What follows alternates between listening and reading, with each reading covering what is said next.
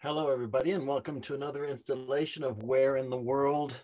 Thailand is our destination this week, and I'm going to be taking you through a PowerPoint presentation of the Thailand tour that Sarah and I do together. So as soon as I can figure out the technology of showing you my screen, we're going to get this going here. Let's try this.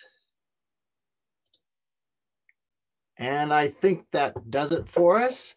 So I'm going to plunge right in. Actually, I don't have that where I want it to be.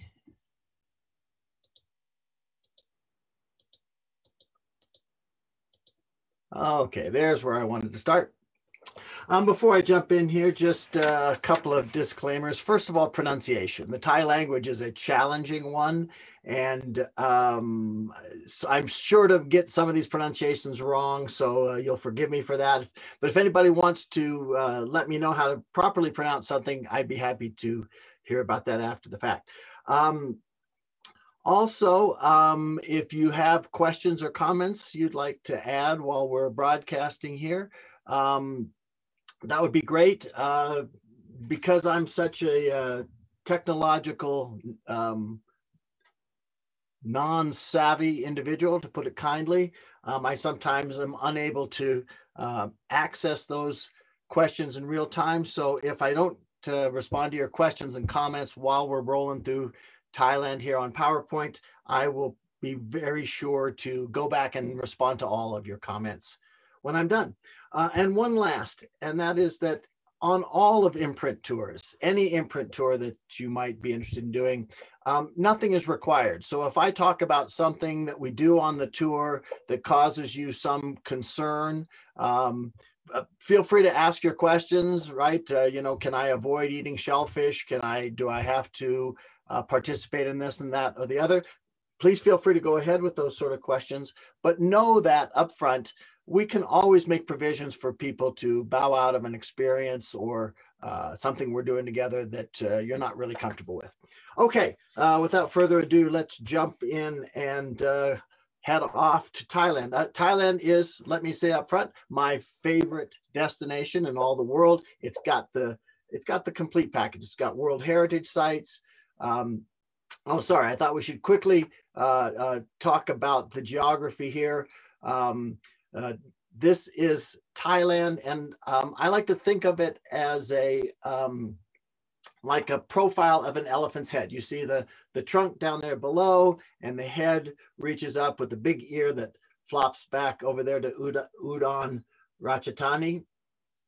It's kind of a helpful reference point for me as I go along, since I have no way to use a pointer on the screen for you.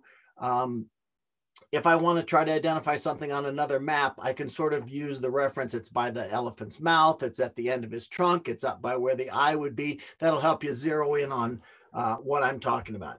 So going back to what I was saying, World Heritage Sites, beautiful non-Western architecture everywhere you turn.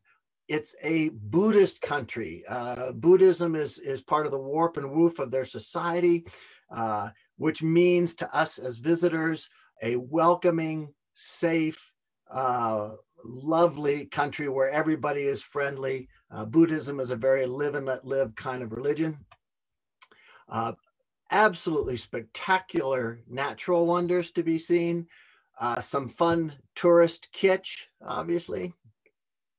Angkor Wat, by the way, which is in next door Cambodia, but to me is an automatic adjunct to any trip to Thailand or truly to anything in Southeast Asia. So even though it's an optional extension, I always think about it in terms of the Thailand tour, so I'm going to be talking about that as well. Angkor Wat is the mother of all Southeast Asian site destinations.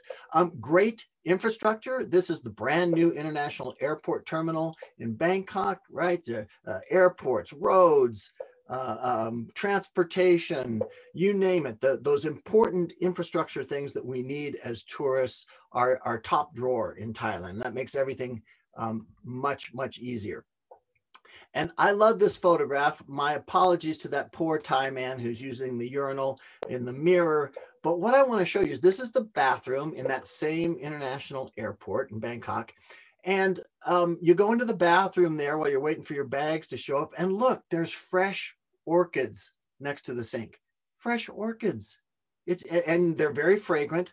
And what a superior solution to having some chemical aerosol odor protectant, you know, in an American airport. Here you walk in and it's your first moment in the country. And there you are with this gorgeous bundle of orchids, fresh in the bathroom. I mean, what a country. I mean, that says so much to me about the experience of Thailand. And it happens when you first arrive.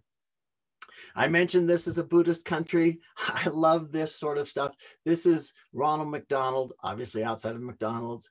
And what he's doing is called the Y, W-A-I. And that's the traditional Thai / Buddhist greeting. You press your palms together. There's a slight indication of your head, sorry, like the shadow of a bow.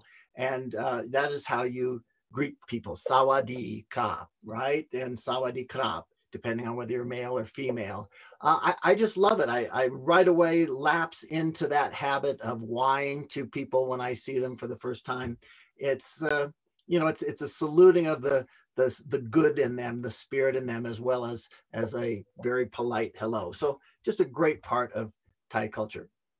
I'm still on the subject of infrastructure here, and that is Thailand has great hotel accommodations. This is an old converted teak mansion that's just an inexpensive budget hotel. I stayed here in 2008 and I think it was $20. Even today, I'm sure it's only $30. If you want air conditioning, $45 or $50 will get you a very nice business class hotel in Bangkok anywhere. So infrastructure wise, again, very affordable, everything's easy. The last thing, of course, the last pitch I want to make for an Imprint tour or a tour with Sarah for Thailand is, of course, our absolutely wonderful local guide, our tour manager there, A. Pikul. If you've been tuning in this week to any of the other programs that Sarah's been hosting on Where in the World Thailand, you'll have met A already. You know she's a bubbly personality. She's a caretaker. She's really wonderful. It's been a great pleasure of mine to work with her over the years. And I don't mind saying we have a great time. She's just a delight. It's a total plus for the tour. So just wanted to make that plug as we go on. Okay, ready for the tour itself. The first stop is Chiang Mai in the north. The first actual, it's a great place to start the tour, right? It's not the hustle and bustle of Bangkok. It's a city of 2 million people, but it doesn't feel like a big city. It feels like a good sized town. And the old part of town where we try to, where we make sure we have our hotels, everything is close by. You can walk to everything. It's really a great place to start. And there's a big enough airport there that getting your international flight, you probably will go through Bangkok, but either Bangkok or one of the big gateway airports on the Asian coast, Hong Kong, Singapore, Taipei, Narita in Japan.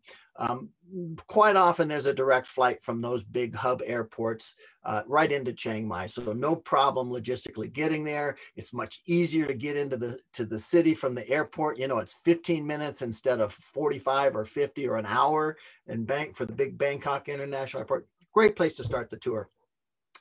And our first big site experience on the tour is Wat Doi Suthep.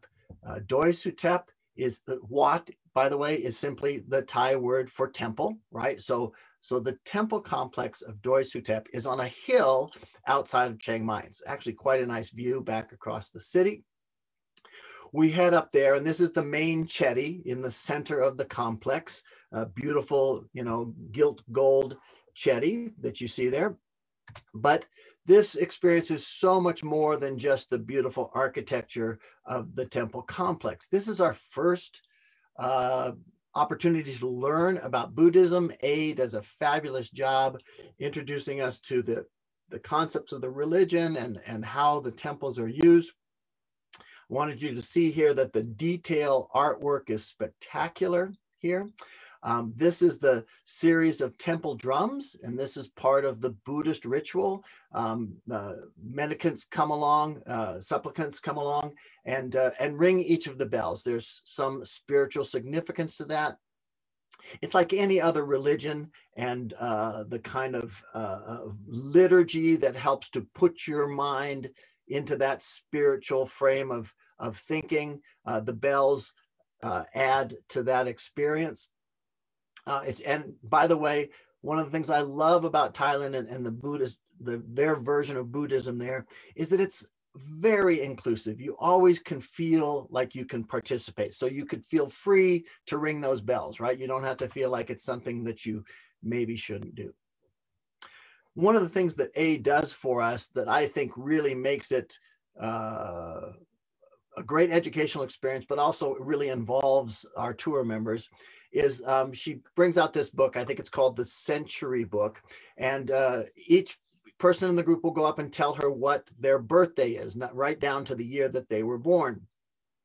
And she looks it up in the book, and then the book tells her what the sacred Buddha posture is for that person, what their color is, and what their animal avatar is for. So you might have the reclining Buddha as your Buddha posture, the color of red, which has significance in the Buddhist cosmology, and then the avatar. You might have born in the year of the rooster, the year of the rat, the year of the buffalo, and of course all these things are auspicious.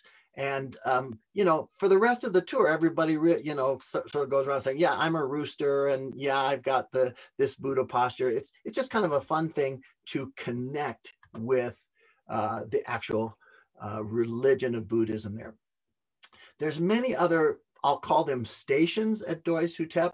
This is the little area where there are oil lamps burning, and this monk has dipped a little oil to add to the flame so that the flames are eternal. This is sort of the symbolic equivalent to lighting a candle in a Catholic church, right? And as I said before, extremely inclusive. This is one of our travelers who is participating, right? You don't have to ever feel like, you don't have to ever ask yourself, is it okay? Is it okay for me to participate in this? Oh, and by the way, there's some of the Buddha postures there. And then there's an opportunity to actually receive a blessing from a Buddhist monk. This is a group of people who are kneeling, and he's got his little sticks in his hand there. He's not beating people. He's dipping that in holy water and giving them a little sprinkle of blessing. The man in green right in the middle and the woman in red to his left are a couple from one of my tours that we've done there. So they're in there getting that blessing. Here's a person getting theirs as well. You might notice in some of these pictures, here's a good example. You see the fellow in the foreground right in the middle. He's got a little orange string around his right wrist. That's part of the blessing that he has received from the monk, and he'll wear that for the rest of his time. And actually the second man in blue just beyond him has one as well. That's part of that monk blessing. Now, what's going on in this photograph is we try to time our visit to Doi Suthep so that we're there when the monks have their chanting ceremony. So they're just about ready to start off screen to the right, and everybody's there with their cameras ready to take pictures. And again, I have to say it one more time. You don't ever have to feel like a looky-loo there, right? This is not considered intrusive. The monks are perfectly fine with it. And so it's just a great experience to have. By the way, notice the Thai girl in the furthest foreground. She's Ying, right? She has her hands together in that Y greeting. And this is what's going on inside. The monks are assembling. They're starting to, there's been a call to prayer. There's some prayers, and then the chanting and whatnot. It's a very powerful cultural connection experience, which of course is what we're always after on an Imprint tour, is to pull aside the veil of commercial tourism and really get our hands dirty in the culture. So this is one of those great experiences that we can plan, that we can schedule, that we can manage as a group.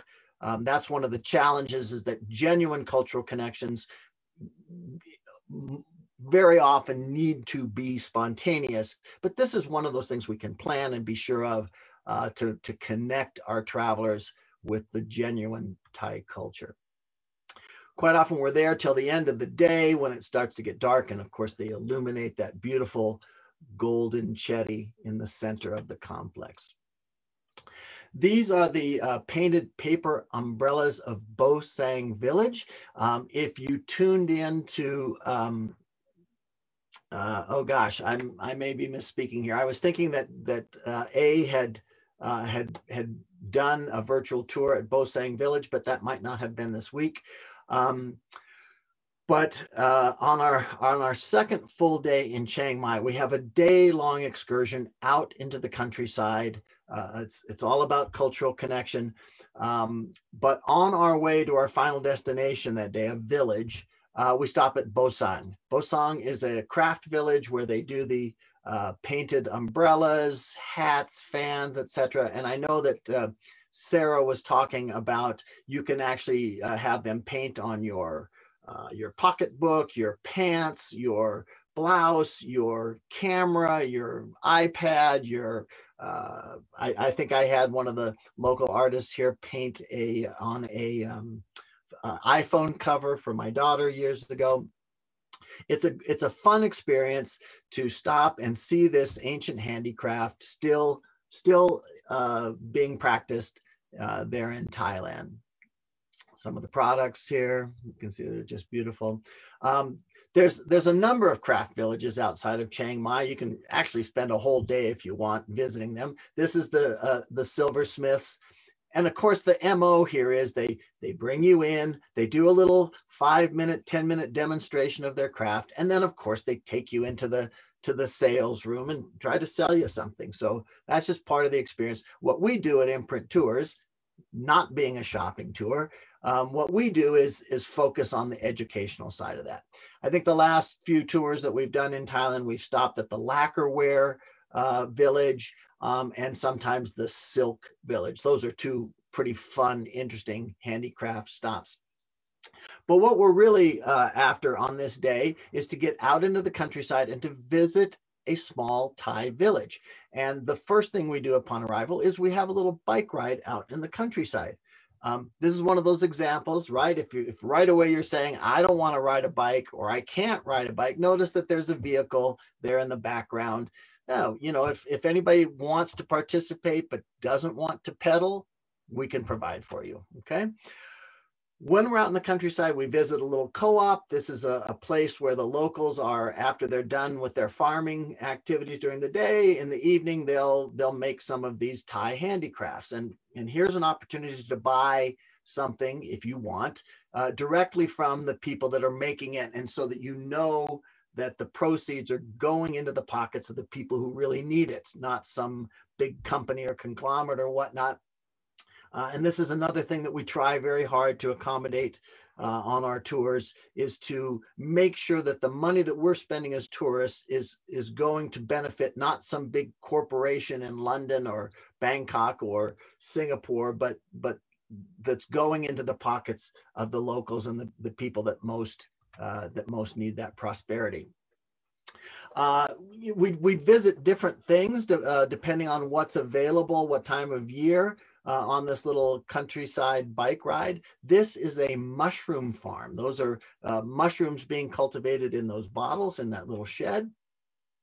And whatever we do, this is a great opportunity to connect with the locals. And you know, you don't have to be able to speak Thai. If you can just do a Y, if you can say hello, sawadee krap, and smile, even if you can't do either of those other two things, if you just smile. Thailand is known as the country of smiles. I know Sarah was talking about that with A earlier this week. If you tuned in, it really is true. Thai people seem to be happy, content, and it's it's easy to get a smile from a Thai person. So as I was saying, this countryside visit is a great example to rub elbows with everyday Thais, not necessarily involved in the tourism industry, and make some genuine cultural connections. We wrap up the day with a traditional Northern can talk dinner. Right, it's traditionally eaten sitting on the floor. As you can see, it's a different style of food. By the way, everybody knows about Thai food in this country. Almost everybody loves Thai food in this country, but I want you to know that the variety of food and flavors is infinitely greater in Thailand than it is than what you can get in a Thai restaurant here in the United States. So food is something to really be looked forward to. This was, again, just to repeat, a can talk dinner. Now, what's really special about this particular thing that we do on tour is that we have the local, this is the local headmaster. He's just a jewel of a fellow, doesn't speak a word of English, but you can communicate with whys and smiles and a couple of phrases. He is the local headmaster of the local village school, but he's also a musician, and he has his students come with him for the evening, and they play Thai music for us while we're having dinner. It's not professional. It's not, quite frankly, it's not even that good, but it's genuine. It's authentic. I love this experience. And of course, just like on our bicycle ride, this is an opportunity to actually talk to some of these kids. There's always an opportunity to engage them directly. You know, after they perform for us, after we're done with dinner, they'll come and teach us to play their instruments. They speak a little bit of English. You can engage them in that way. And then, of course, we wrap up the evening with a little bit of Thai dance. Again, not professional, but genuinely authentic, which in my book is a much better experience for us. The evening is wrapped up with, as I said, with some Thai dance, and also then we do the lanterns, right? Chiang Mai is famous for its lantern festival every year, where they send up hundreds of thousands of these. We just send a couple of them up in the air at the end of the night, and it's really a great bonding experience for the group and a great cultural connection experience for Thailand. When we're in Chiang Mai, we spend 3 nights there at the start of the tour, so there's plenty of free time, and of course there's lots of other things to do that we haven't incorporated into the actual tour activities. This is the annual Chiang Mai Flower Festival. We do our best to schedule the tour whenever we can to coincide with it. We can go and see their little version of the Tournament of Roses parade. But we can't always do that. I think our next departure in 2022, that's January 16th with Sarah. January 16th, 2022 is our next one. And that one will not coincide with the Flower Festival because we have to avoid Chinese New Year, which of course is on the lunar calendar and moves around. But anyway, if it is going on, you know, we'll make sure that there's opportunity in the schedule to participate. It's the pageantry of their traditions, a lot of fun things. Chiang Mai is also very famous as a shopping destination. There's jewelry, there's those Thai handicrafts that we've seen already. The night market is quite famous, not just foods, a little bit of everything.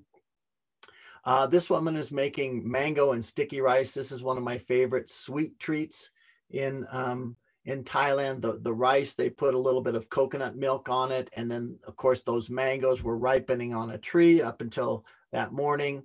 She's cutting it up fresh for you. It's a culinary delight. Another thing that's available in a couple of different places during the tour, but very easily accomplished on Thailand, not something we organize, but something we'll help you with if you want to participate, is the gathering of alms by the monks, right? It's early in the morning. You know, this is probably 5:30 or 6 o'clock in the morning. The monks go out and they walk around the town everybody knows what the route is, and the locals come out and put food in the monks' bowls, and that's what the monks eat during the day. Is whatever food they are able to gather. They're a mendicant order, meaning that they live off of the charity of others. So, and again, you see both myself and the two Thai people that are there are whying out of deference to the monk. You're always supposed to try to keep your head lower than a monk's. And again, I can't stress this enough. I was absolutely welcome to participate in this. And as a matter of fact, the next monk who came along, I don't have pictures of him, had gone to school in Texas or something, and he engaged us and was delighted to have us participate. Here's another cultural experience that's available quite easily in Chiang Mai, and that's a Katoi Cabaret. These are Thai Katois, or ladyboys. This is an accepted part of Thai culture. That's transsexuals, transvestites. Sorry, now I need to be clear. Transvestite. These are boys that love to dress up as women and in these fancy costumes, and they'll have a lip sync show, and it's really a fun evening of entertainment.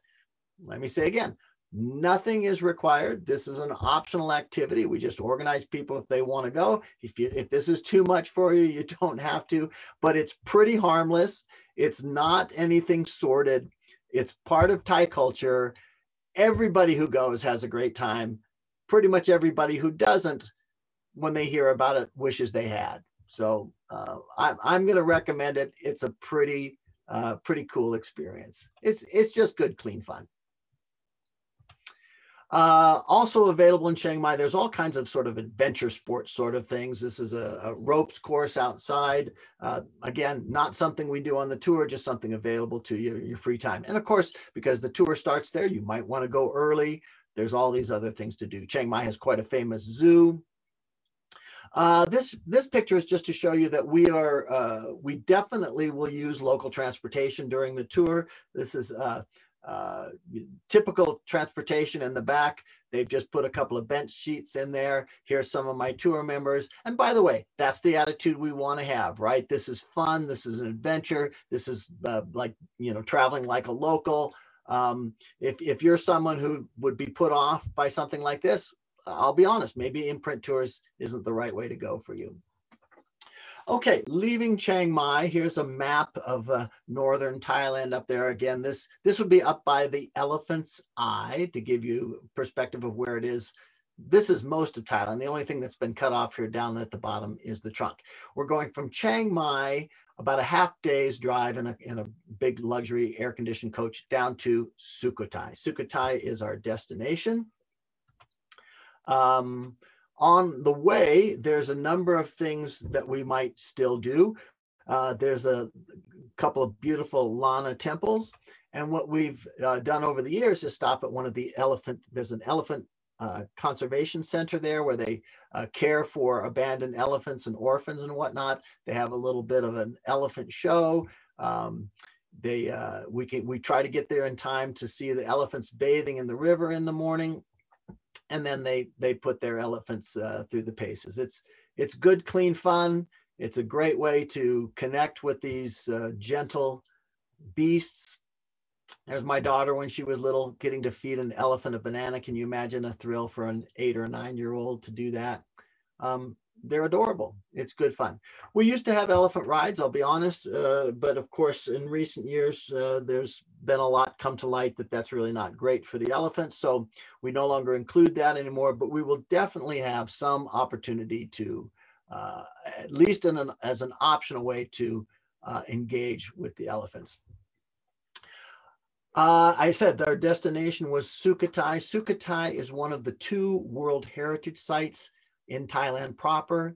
Sukhothai was the capital of what would become Siam later on, from the 13th to the 15th centuries, right? So 500 to 800 years ago, this was the big power in what is today Thailand. I did mention the word Siam. The nation was called Siam, until the 20th century. when they took on the name of Thailand. If you remember, sorry, I'll tell more about that later. Anyway, Sukhothai, I remember that Sarah asked on Coffee Chat earlier this week what her favorite place was, and A said she preferred Sukhothai over Ayutthaya, and I concur. Sukhothai is just elegant, beautiful. It's all ruins, obviously. Just very, very evocative and provocative. It's just beautiful there. And I love the way that it's a little bit more contained. Ayutthaya is quite spread out. You can't really see everything on foot in a half day. Sukhothai, you can see pretty much everything that's worth seeing in a morning. And we do the bicycles here as well. But again, we can hire a tuk-tuk for anybody who doesn't want to pedal. But just beautiful, beautiful monuments. They talk about the Sukhothai style. It's the face of the Sukhothai Buddhas is very, very enigmatic and quite famous. There's a variety of styles because, like I said, there was about 250, 300 years of development here.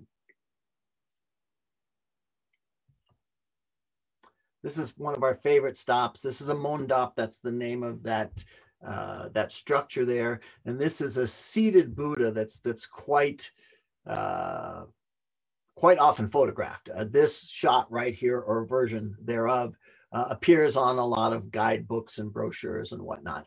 Notice the gold on the hand. That's not nail polish.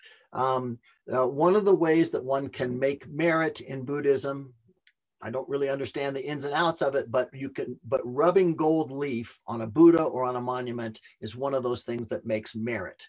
We'll talk more about that in just a minute. This is another thing that I can say is unique to Imprint Tours. We've got this great connection with this local woman in Sukhothai.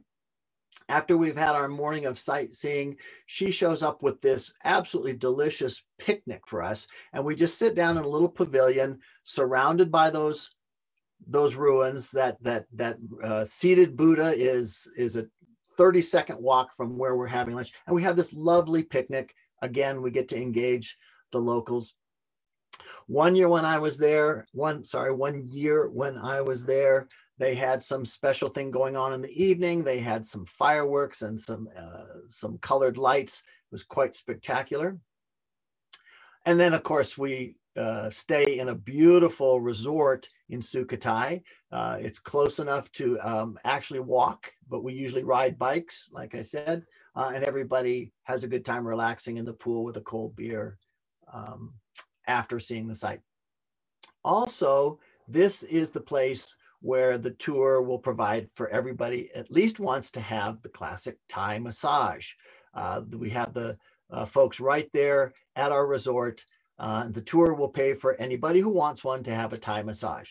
Personally, I usually get one every other day or so. It's, for $8 or $10, you can get an hour's worth of absolutely relaxing massage. I love it. It's readily available everywhere, but it's not for everybody, right? But for anybody who wants to, at least one will be provided by the tour.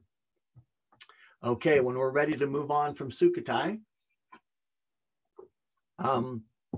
we head south. This is our route. We take it we're still using a coach to transport down to Bangkok, and we spend 3 full days in Bangkok, 3 full days. There's so much to see and do there. And the first thing we do upon our arrival in the afternoon, obviously we get settled into our hotel, but then we have a Klong tour. Klong is just the Thai word for canal, and Bangkok has actually been called the Venice of the East. It's a city that is laced with canals. Not so much Bangkok as Thonburi. Thonburi is that section of Bangkok that's on the other side of the Chao Phraya River from all the other main monuments. But it's, like I said, laced with canals. And having a tour in the long-tail boats is probably the most genuine way to experience what I would call the watery soul of the capital, right? You see everyday houses, temple complexes, kids playing soccer, schools, you know, people doing all manner of life on the water. Here's a little vendor. Looks like he's got some fruit there. Maybe he's headed to one of the floating markets. Here's a guy doing his dishes after dinner in one of the canals. You see beautiful teak mansions, cheek by jowl, with more ramshackle type buildings. And the one site that we manage during the Klong tour is the Royal Barge Museum, right? These are the ceremonial barges of the royal house.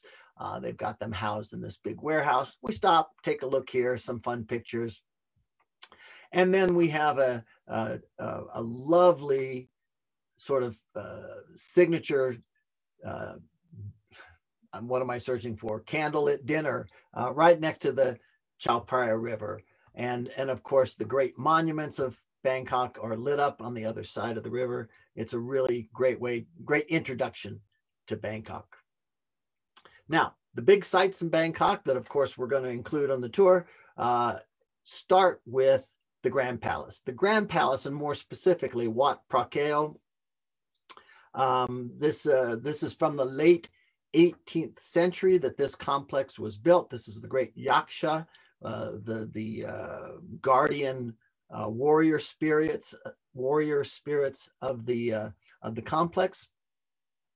Wat Phra Kaew and the Grand Palace complex, like I said, built in the late 18th century. And the history here is that the great rivals of the Siamese were the Burmese. And in, I believe, 1779 or 1780, around in there, they sack and burn the then capital of Siam, which was Ayutthaya.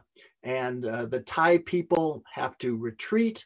A great leader emerges, a man by the name of Thaksin, and he leads the people to the southeast, and he founds what will become Bangkok. And then once security is once again in place, they start to rebuild their ceremonial capital buildings, starting with Wat Phra Kaew and as I said, the Grand Palace. So when they do that, I mean, by the way, look at these absolutely beautiful buildings that make up the complex. Gold chetties and bots, and temples. But what I want to call your attention to is the decorations here. They look rich and expensive, but it's actually painted tile, glass, and mirrors, right? These are, relatively speaking, inexpensive materials. The story is, Ayutthaya was all decorated in gold and jewels, but the Burmese had hauled that all away and burnt the rest to the ground. And so at the time that this new palace complex is starting to be built in the late 18th century, the Thai people, the Siamese people, don't have those sort of resources. So how creative is this, though? I think the result is every bit as spectacular, and yet not so expensive. These are the warrior protectors of the various chetties. Just this is a spectacular day, right? Starting off with Wat Phra Kaew. The Garudas, right? One of the sacred steeds of one of the Hindu gods. Hindu Buddhism, sort of two branches from the same tree, similar pantheons of deities, similar stories of good and evil.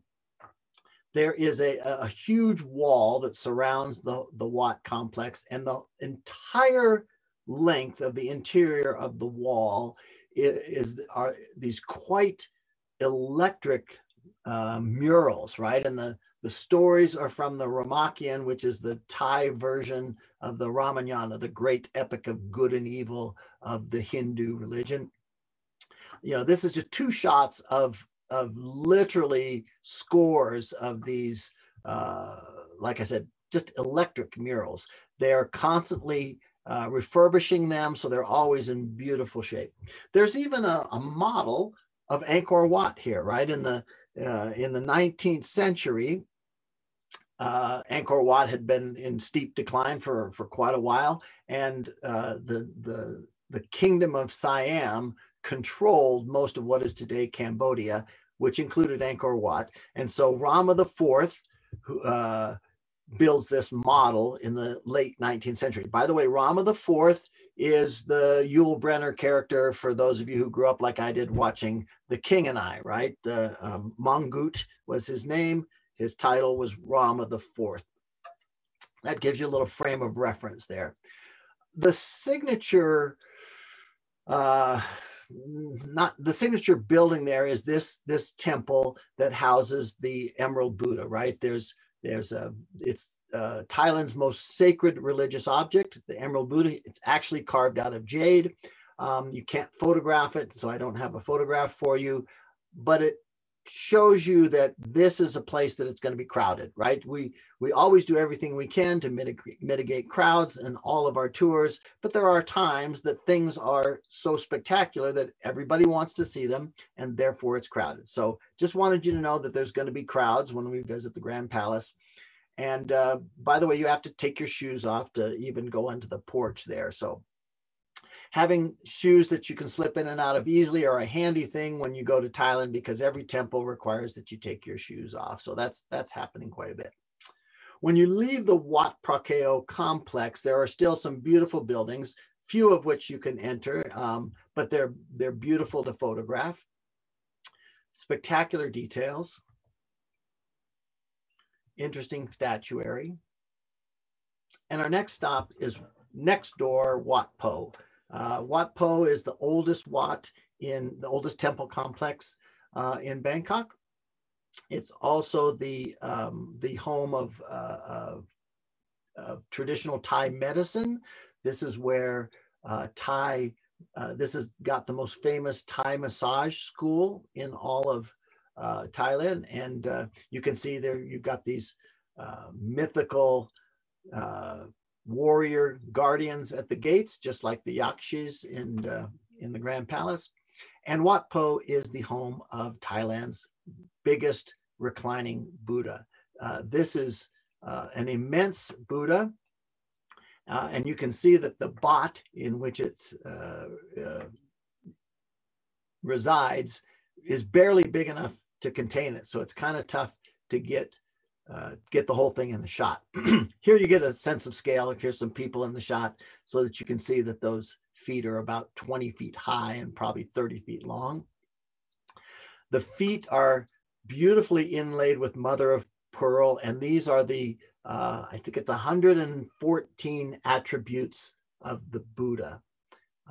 Thailand's one of those great countries where the big picture things, you know, like the reclining Buddha, are spectacular, but the details are rich as well. Just giving you a second to look at this before I tell you what it is. This is the hair on the back of the Buddha's head. This is a great opportunity here in the house of the reclining Buddha for making merit. I mentioned this before. This is a crucial part of Buddhism, right? They believe in reincarnation, and in the course of your life, if you do more good things than bad, if you do lots of things to make merit for yourself, you move up the reincarnation scale rather than the other direction. So Buddhist people are always looking for opportunities to make merit. And what I'm doing here is I'm paying 20 bahts, and there's, you see those little dishes in the background. It's a dish of coins, and then you can go and drop a coin in each of these alms bowls, right? So the whole time that you're in this baht, there's like this little background music of the coins dropping into the bowls, chink, chink, chink, chink. It's really kind of a fun thing. Another way to make merit is to release animals from captivity. So this woman has her little cottage industry here where she's selling us for a little bit this cage with the bird in it, and my daughter Maya will then release the bird. She'll make merit that way, and I'm quite sure that the birds are trained to come back, and the lady will sell them again the next day, which I applaud that kind of entrepreneurial spirit. Sorry, back to Wat Po before we leave there. Wat Po is a real everyday workaday Wat. You know, Wat Prakeo that we were looking at previously, that's the showcase Wat with all the spectacular architecture, statuary, the Emerald Buddha, et cetera, But Wat Po is a real working temple complex. So there are lots of monks walking around. And of course, they would love to engage you in conversation and practice their English. This is a merchant who's selling, paintings that she's done or whatnot. And I wanted to show it to you because Thailand is, the hassle factor is extremely low. As a matter of fact, I should say it's non-existent. This woman politely came up and inquired if she could show us what she had. If A had said no, thank you, she would have wide and moved on, right? It's not that hassle factor that you get in a lot of developing world countries where they pester you to try to buy things. As it is, I'm looking at what she has. I'm buying a couple of them. One of them's hanging in my office. Fun little souvenir presented to me in a non-obtrusive way. One of the other things that we do in Bangkok is a tuk-tuk tour, right? This is a tuk-tuk, little three-wheeled motorized transport that's ubiquitous all over Southeast and Southern Asia. Tuk-tuk just comes from what they used to sound like, but you'll notice the CNG, clean natural gas, on the little bumper there. This is one of those small things that we can do as a tour company, is to insist that when we use the tuk-tuks, that we hire the ones that are not adding to Bangkok pollution. So we use the tuk-tuks to have a little caravan tour around some of the sites that are not right in the center that we need to have transport to see. But rather than try to maneuver through Bangkok traffic in a great big bus that's polluting, we want to have an experience that's more like what the locals would do. So here we are with our little tuk-tuk tour. One year we were there and we got caught in a traffic jam. Our guide pulled out her cell phone, called the police, and they sent a motorcycle cop to escort our group for the rest of the morning. We had a personal escort. Just this is, I think, probably the best example of how in this Buddhist country, we as visitors are honored guests, and not just in word, but also in deed. This is the Ananta Semakom Throne Hall. This was built by Rama V. That's him on the horse. That's where he's buried. And again, for you, the King and I fans, the Crown Prince Chulalongkorn from the movie will become Rama V. So this is early 20th century, and hence this throne hall that he builds.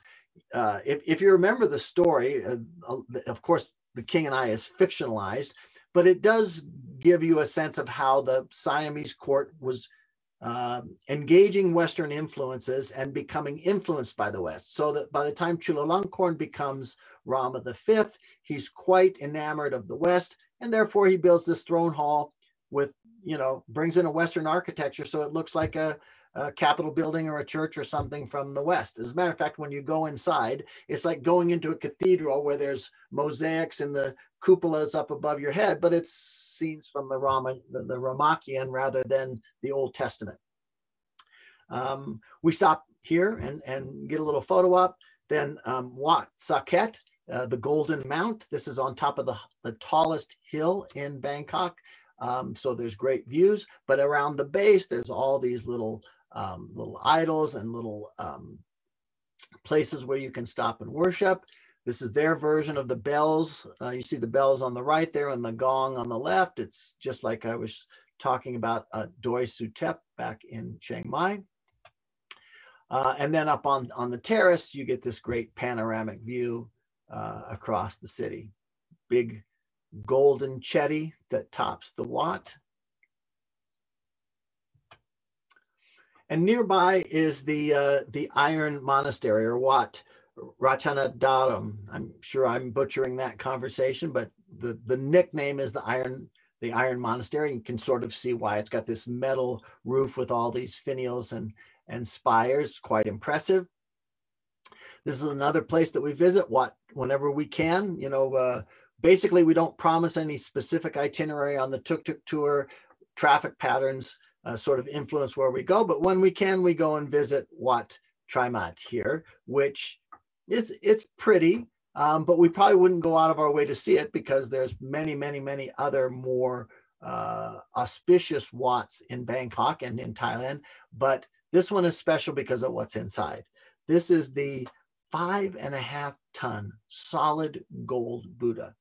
This was discovered up in the north of Thailand. It was all covered by a clay shell, but lightning struck it and revealed the gold underneath. They cleaned it off. That sort of divine intervention, if you will, gets a lot of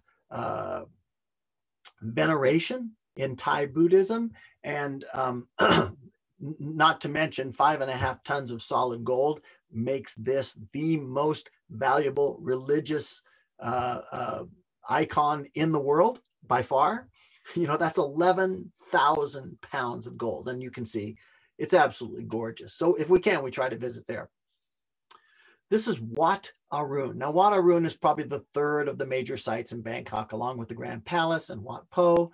It's on the Thonburi side of the river. We've seen it on our Klong tour. We don't actually go to Wat Arun, which means Temple of the Dawn, but it is beautiful in the morning. It's one of those things that we highly recommend that you go and do on your free time in Bangkok. But even if you never visit it, you know, just seeing it from afar is really worthwhile. The story of the decorations is quite interesting. You know, there were mountains of broken ceramics from hundreds of years of trade with China, where broken ceramics ended up being the ballast in the trading ships, and they would just dump them in piles. And so the Thai people, who are, you know, we've already learned from what happened in at the Grand Palace, are great at recycling materials. So you can see up close the decorations of Wat Arun are actually just broken tiles and broken ceramics. I like this shot. This is from up on Wat Arun, looking back across the Chao Phraya River, and you can see just to the left of center are the buildings of the Grand Palace on the other side. Free time in Bangkok. Coen Road is walking distance from our hotel. Street food is excellent, and Thailand is so clean and sanitary. You don't ever have to worry about getting food on the sidewalk. The land of smiles, as I said before, it really is a real thing there. This woman is selling vegetables and cooked fish on a stick. And do you have to worry about the fact that you can't speak English? No, look in the bottom, just below her in the picture. You see that little Casio calculator. So you pointed a fish and she types in how much it costs, and you think about it and you think, no, I don't want to pay that much. And you type in your price and you show it to her, and she laughs and says no, and she types in her counter offer. And that's the way you bargain without having any common language whatsoever. This woman, by the way, creative people. Look at what she's doing with the cantaloupe. She's turning a cantaloupe into a piece of art. And I think that's a watermelon in the bottom left-hand corner that she's turned into a floral, something to put in the middle of your table at Thanksgiving. Bangkok shopping. I mean, Chiang Mai is a little more famous for this sort of thing, but of course, everything is available in Bangkok, the capital. Chatuchak Weekend Market is a huge affair outside of the city. I love the floating markets. Now, there's a very famous market, floating market outside of the city called, I'm sure I'm going to mispronounce it, Damnon Sadwak. But you don't even have to leave the city. This is Tailing Chan Floating Market, which is right in Bangkok. It's you know, it's a 15-minute tuk-tuk ride from our hotel. And you can go there on a free morning and get some breakfast or get some lunch. Very easy to do and very photogenic. Okay, I've got a map up in here for you because I want to show you. You see Bangkok right there at the top of the Bay of Thailand. And then just above that, you see C. Ayutthaya. It's probably, on my screen, it's a couple of inches. Ayutthaya is that former capital that I talked about. Just wanted you to see how close it is to Bangkok.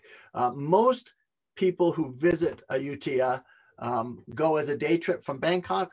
We go and spend a night because after about 4 o'clock in the afternoon, all the tourist crowds are gone. There's some really good reasons for staying overnight there. And for those of you who are tuning in, maybe wanting to travel independently to Thailand, I do recommend this as a strategy. Spend a night in Ayutthaya, and you'll have a completely different experience. This is an old map. You can see that the capital was built on a little island for protective purposes. So most of the sites there are on this little island. These are a couple of stupas at Wat Mahatat. This is Wat Prasisamphet. That line of 3 chetties is kind of a classic image of the site. These are more ruined wats from Mahatat.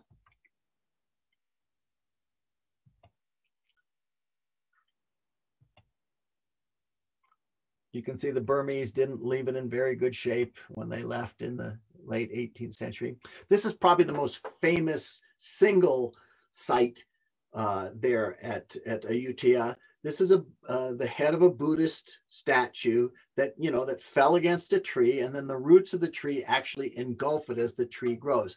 This phenomenon of religious symbol or icon meshing with nature is a powerful, powerful event in Buddhism and a source of veneration. So if I were to turn the camera around, I don't have a picture in here, but you would see dozens of Thai people, many of them taking pictures, but more of them kneeling, praying, and they will add sashes to the tree, offerings on the ground here, a very, very important element of Buddhism. Here are the chetties of Semphet again. Other opportunities to make merit, right? The river that flows around the little island there is a place where you can buy fish, turtles, other lizards that are captive in their little plastic bags. You turn them loose and you make merit. There are a number of wats outside of that, that are not on the island, just nearby to Ayutthaya, that are worthwhile. Look at the scale here. Look at the people up in the lap of the seated Buddha up there. You get to see that this is just this giant gilt gold seated Buddha.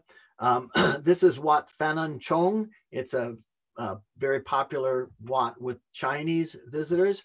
This is my favorite because it's just a little different than any other wats that you see around Thailand. This is Wat Pukao Tong. And the king that built this particular wat, this was his sacred animal, right? His sacred avatar. He was born in the year of the rooster. So this is what you see out front. This is the main chetty of Wat Chai Mongkol. This is along with Khao Tong. Well, maybe I even like this even better because there's always the saffron sashes on all the Buddhas here. And there's these rows and rows here. So I always try to manipulate the day here with A, so that we're arriving here at the end of the day, because this is so photogenic here. All these beautiful rows of Buddhas with their saffron sashes. This reclining Buddha is also here at Chai Mongkol, also with his saffron sash. And you see that the people are engaging and making merit, but they've gone to the little booth that's just off screen here, bought a little bit of gold leaf, and they're rubbing it onto somewhere onto the Buddha. At the foot, there will be people trying to put a coin. If they can get it to stick somehow to the feet of the Buddha, that's another way to make merit.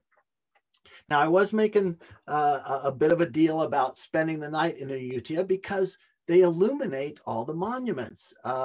I had a group back in, I want to say 2013, that we had some pretty serious photographers. And so We had a lot of fun on that particular tour, hiring tuk-tuks and going out in the evenings or early morning before breakfast to photograph in the best light. Ayutthaya is a place where you can get these beautiful night shots quite easily. The site is closed, but you know, this is not the United States. The caretakers, the guards, you know, if you give them $1.50 worth of Thai baht, they'll let you go in and take a few photographs, as long as you just spend 5 or 10 minutes and come back out again. No harm done. It's just one of those nice things about Thailand. Another thing that we do in the Ayutthaya that's absolutely unique is we have lunch on a rice barge. It's a converted rice barge. This is something that you could never do on your own. You have to be on a tour with a tour group that can arrange this. A little bit of cheesy entertainment there, but just delightful to drift along. This is Watanaram. That's always a tough one for me to say. That's one that we don't have to visit because we know we're going to drift by while we have our lunch. Okay, I'm running out of time, so I need to speed to the end a little bit here. When we leave Bangkok, we go south. We used to take the night train to go south, quite comfortable, but now we fly, so don't be worried about having to sleep on a train. We fly down south, and our goal is Khao National Park. This is a Cholan Lake. It's an artificial lake. This is our sort of karst landscape experience. You see there, we stay in the Plen Prai Raft House. I'm pointing out just by chance on the map there where we're located on the lake. You can see the lake on the map. And we stay in a floating guest house. That's where we stay in the background. Now, these are photographs from 2008. I want you to know that everything has been upgraded. You're no longer staying in a little bamboo hut. They're actually quite nice little bungalows now, raised beds. But you still do have to walk to a bathhouse at the end of the row, right? These don't have private facilities in them. It's one night, and the payout for your little comfort sacrifice is sleeping out on this lake, right? In the evening, there's absolutely no other sounds other than the sounds of the jungle surrounding you. And look at this spectacular landscape here. This little corner of the lake is called Little Guilin for obvious reasons. Quite often we see monkeys here. That's always fun. We have a little excursion in the afternoon, a little jungle hike. Then we all pile onto these bamboo rafts for just a short little trip across this little inlet. But isn't that fantastic? I mean, this is just stuff that's not available anywhere else. I mentioned the little jungle hike. Here's a flying lizard. Might see monkeys or langurs, and the destination here is this little cave. I mean, it's not spectacular as caves go, but the feeling of it, the non-commercial feel of it, is makes it a pretty fun little stop. For those who want to, we usually go out onto the lake for sunset. They're quite spectacular. And as I was saying before, I got ahead of myself a little bit. The nighttime is really special there. You sit out in front of your little bungalow, you have a beer with your friends. We've had a fabulous fresh seafood lunch, something right out of the lake. Delicious food, and just absolutely quiet other than the sounds of the jungle. It's really beautiful. We continue on south to Trang province. We're down on the trunk of the elephant, if you will, so to give you a sense of where we are.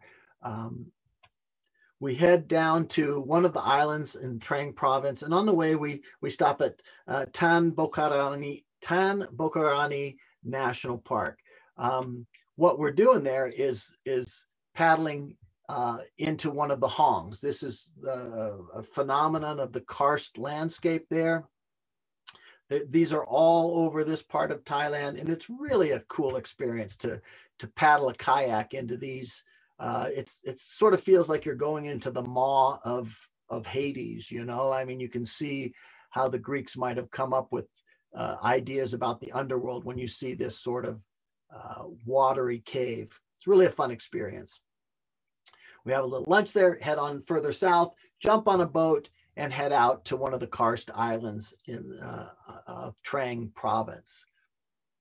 Can't promise you that there's going to be a pier for you to disembark with. You know, sometimes we use the longtail boats to get out there, and we just have to drop anchor and jump in the water. So again, we're looking for intrepid travelers. If this is off-putting for you, maybe Imprint is not the best choice for you. But look at where we get to stay. I mean, we get to stay on Gilligan's Island. This is just a paradise. This is my favorite. We've ended up using 3 or 4 different resorts over the years. This is Thapwaran.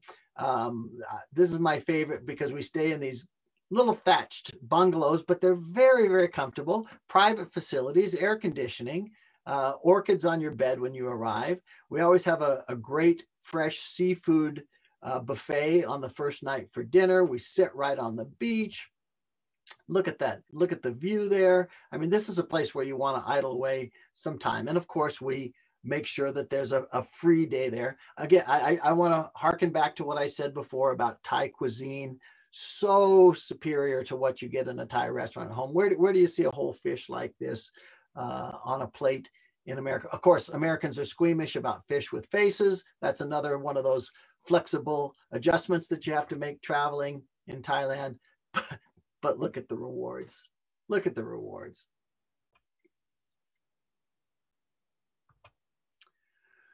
Apart from a free day for people to just relax on the beach or go find a swimming pool or do whatever they want, we do have a snorkeling excursion pretty much all day long. We pile into the longtails, we head out. There's gorgeous islands all around, the beautiful karst topography, beaches. The highlight of our snorkeling day is the Morakat Cave. It's really, really hard to give you an impression from these images, but that is a cave in the background of this photograph, and it's the only way to enter this little lagoon. And I want you to, my waterproof camera didn't have a wide enough angle. I want you to complete this on the other side. You're looking up through a chimney to sort of a round circle of blue sky up above you. This is like a little funnel down to this little beach and a little bit of sliver of jungle. And the only access is to swim a couple 100 yards through the cave that's now in the background on the right of this photograph. You have to swim through the cave to get to this private little beach. It's just a spectacular little corner of the world. Here's some people emerging from the cave. Not a very good picture, but it gives you a good idea. And I, you know, in 2013, when I took my first group here, we kind of had it to ourselves, but I'm sorry to say that it has been discovered. And now big tour boats from the mainland bring groups of 100 Thai people at a time. And like a giant floating centipede, they put them in their fluorescent orange life jackets, and they all come swimming through the cave. And it's not the private experience that it once was, but it's still magical. It's still a magical experience. Okay, last leg of the tour. Like I said, to me, Angkor Wat is an adjunct to any Thailand tour. We fly back to back from Trang. People who are unable to spend an extra 3 days to see Angkor Wat can just pop over to the international airport and fly home. The rest of us take a second flight to Siem Reap in Cambodia to see Angkor Wat, right? The largest religious building in the world. It's a microcosm of the Hindu Buddhist universe, right? This prang in the middle of Angkor Wat represents Mount Meru, the sacred mountain. The water features around Angkor Wat represent the sea, the eternal seas out of which all life sprang. And it's just a spectacular destination, Angkor Wat. Another one that the first time I took a group in 2008, there was already a lot of people, but since then popularity has exploded. By the way, the two things that put the Morakat Cave on the map and Angkor Wat, for Morakat Cave, they had an episode of The Bachelor that was filmed there. And ever since then, it's gotten really, really crowded. Angkor Wat was the Tomb Raider movie with Angelina Jolie about 20 years ago that put Angkor Wat on the map. You know, we all want to see a place without crowds, but these places are so spectacular. How can we blame other people for wanting to share the experience? Great carved murals. These are the Apsaras, the heavenly maidens. And then for me, and I think for everybody else, one of the highlights here, you know, Angkor Wat is that one huge temple complex, but there are many, many other monasteries and temples. This is Tapram. Tapram is, sorry, I should back up and say, you know, Angkor Wat was lost from a Western perspective only. Of course, the locals in Cambodia knew it was there, but Europeans discovered Angkor Wat in the 1830s. French archaeologists found it. And much of it was overrun by the jungle. And so they set about to restore the temples, but they chose deliberately, and I'm so glad they did, to leave a couple of them in the condition that they found. Look at these giant ficus and cotton silk trees with their huge root systems that have overtaken the monument there. This doorway here is prominently featured in the movie that I mentioned. Today, it's hard to get a picture without having 30 or 300 Japanese or Chinese tourists in the photograph, because they like to be in their photographs rather than shots without. But look at this. I mean, this is your metaphor for all the grandeur and all the works of man. Eventually, they're going to lose out to the powers of nature. Just spectacular. Angkor Thom is another highlight. We spend 3 nights in Siem Reap, so we have 2 full days of sightseeing in the greater Angkor archaeological zone. This is Angkor Thom, the very famous gates with the 4 Khmer faces facing the 4 points of the cardinal points of the compass. This is the Bayon. This is the temple within Angkor Thom. I love it. This is the one with these enigmatic, you know, Khmer faces that I mentioned before from the gate on the towers here. You can see there's a little infrastructure there. You can actually climb around on these. Pretty hard to get a photograph without people in it anymore because, like I said, the explosion of popularity. Nearby is the Terrace of the Lepers and the Terrace of the Kings. I call this the Zumba Garuda line up here. See the elephants in the background there. And then this is Bante Shri. This is an earlier temple. Angkor Wat, by the way, the temple itself was built at the end of the 12th century. This is a couple hundred years earlier when the Khmer Empire, which is around from the 10th to the 15th century, or at least in dominance. They're first just getting started. So these temples are much smaller. They're about 1,000 years old.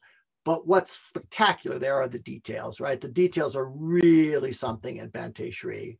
So we definitely go out to Bante Shri. Takes you quite far out. And on the way back, there's a temple we can climb, get some cold beers, and watch the sunset together. There's also a landmine museum that we sometimes stop at. Just to make that long journey a little bit easier. I know I've gone over time. I'm going to be done in less than 2 minutes here. Of course, while we're there in Siem Reap, we see a performance of Khmer dance, always a beautiful dinner involved. There's always free time. There are other things to see. This is a place called Kabul Spayan, where they've carved various things out of the rocks, the stones of the riverbank. Not part of the regular tour, but like I said, plenty of free time always. And for a lot of people, after 2 weeks in Thailand and a couple of days at Angkor Wat, all you really want to do is just relax by the pool. So we make sure that there's always a gorgeous swimming pool wherever we stay. And of course, for those really ambitious travelers, on the last day of the tour, before you head to the airport and to fly home, your pass for visiting Angkor Wat is good for 3 days, so you can head on out and see the classic sunrise behind Angkor Wat. Okay, thanks to everybody for your patience, for sticking with me. As soon as I'm done here, I will go and check. Once again, I was unable to monitor the questions and comments during the PowerPoint presentation, but I'll go in and answer anything that's come in. Thanks for tuning in all week this week on our Where in the World presentation of Thailand. We've got lots more coming in the weeks to come. So thanks for participating. And I don't know if you can see me or not, but I'm whying to everybody and saying farewell.